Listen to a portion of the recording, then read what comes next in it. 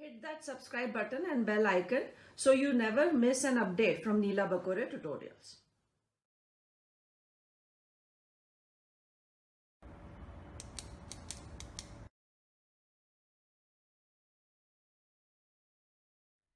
In this part, we'll continue with what we were discussing in the previous video, and that was about Agaricus. So here we will take up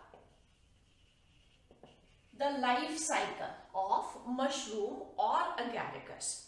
What we saw was that there are spores which are released, and purposefully we are starting from the spores so that we come back to the point where these spores are produced. So when these spores are formed, these spores, they germinate to produce segmented, that means with septa, hyphae, which are uninucleate. So there are two types of hyphae, positive strain and negative strain hyphae, which are produced. And these ones were called the primary mycelia. Primary mycelia very soon fuse to form a dicaryonic mycelium. Dicaryonic means each segment is going to have two nuclei, and this one is known as the secondary mycelium. So primary mycelium normally degenerates and the secondary remains. So most of the times when we find the vegetative structure or we see the vegetative structure, we find only the secondary mycelia. Now on these secondary mycelia, which are segmented, and all these are dicaryonic, during reproductive season, we find a bulb-like outgrowth. There is an outgrowth which is seen, which is in the form of a bulb.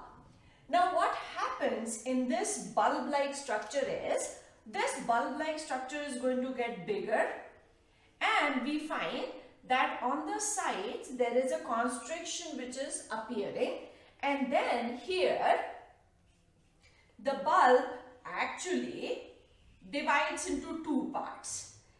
In this part there is a depression which is formed. That means the lower part and the upper part, they get separated.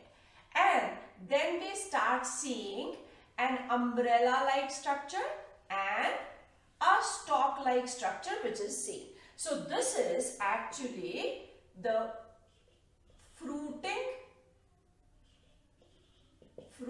body, or which we normally call the mushroom. So this is what is visible to us when we see the mushroom.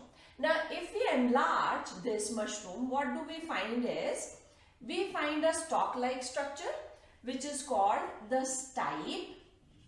There is a slightly wider structure to which the umbrella-like pilus is attached. This structure is known as the annulus, and attached to this is that umbrella-like structure. So this is the part which is visible to us. So let us draw this umbrella-like structure and see what exactly is inside. So the structure is somewhat like this, and here is this stipe or annulus attached. Now if we see it from the underside, we find some very thin membranous structures, and these structures are called the gills. If we enlarge the gill, we will see exactly what is there, but one thing which we have to remember is that all these structures, they are formed of the secondary mycelia or the dicaryonic mycelia. So if we enlarge one gill, we would find that in the middle there are these dicaryonic hyphae, and these dicaryonic hyphae, they form the sterile part. That means this middle part is not going to reproduce. This part is known as the trema. Now on either side we find that there are few more dicaryonic hyphae, but here we find them into smaller segments, and this is known as the subhymenium, because this is the part from where we would find the basidia, that is the reproductive structures growing. So we find these which are going to help in formation of the basidia. Now what happens is, from this part there is a balloon-like outgrowth, and these outgrowths are seen on either side. That means here also and on this side also. So now we have two more layers. This layer is known as the subhymenium, and this layer is called the hymenium. And these structures are the basidia. Now what is happening inside the basidium is, there are two nuclei.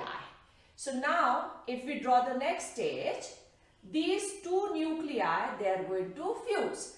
That means here fusion of nuclei is taking place, which is known as karyogamy, fusion of nuclei. Whereas here it was only cytoplasmic fusion which took place. The nuclei of two strains were still separate. But here we get a diploid nucleus.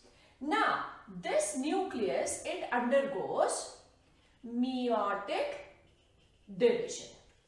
As a result, in the basidium we find 1, 2, 3, 4 haploid nuclei. And now all these nuclei, they migrate towards the tip of this basidium and form 4 basidiospores.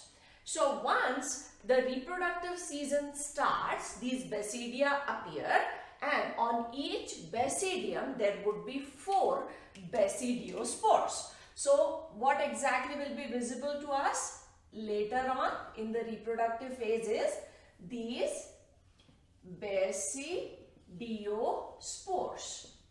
If you remember, when we talked of Ascomycetes, we said the number of ascospores varies from 4 to 8. If ascospores are produced after meiosis, only meiosis, then 4 ascospores are produced. And if that meiotic division is followed by mitosis, then 8 ascospores are produced. Whereas in case of Basidiomycetes, the number of spores is always 4. So these are the basidiospores, and they are always 4 in number. Now when the spores are fully formed, they are released, and the spores are again going to germinate to form primary mycelia, which will fuse to form the secondary one.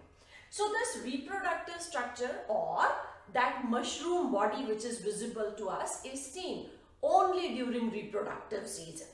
And these are the gills. So the entire structure is made up of dicaryonic mycelia, except for these spores which are haploid.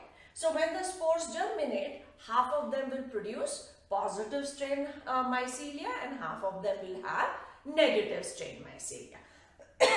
We have also seen the examples of Agaricus which are edible and the ones which are poisonous. There are 2 more members in the group Basidiomycetes, and they are called Puccinia and Eustilago.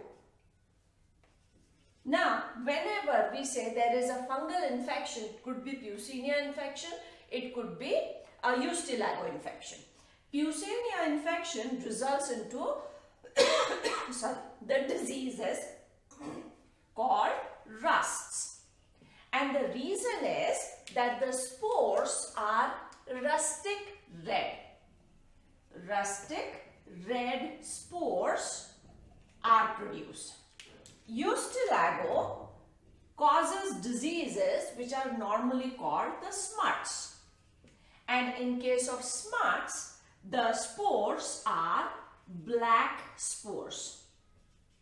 and that is why the disease is known as smut. So there is a black powdery substance which is seen whenever there is a disease or infection which is called smut caused due to Eustylago species. And whenever there is rust infection caused, the spores appear reddish brown in color, and that infection is because of Puccinia. So these two, that means Agaricus, Puccinia and Eustylago, these are the members of Basidiomycetes. Now in the next part, we'll talk about the last group, that is Deuteromycetes, and we will also take some more important examples of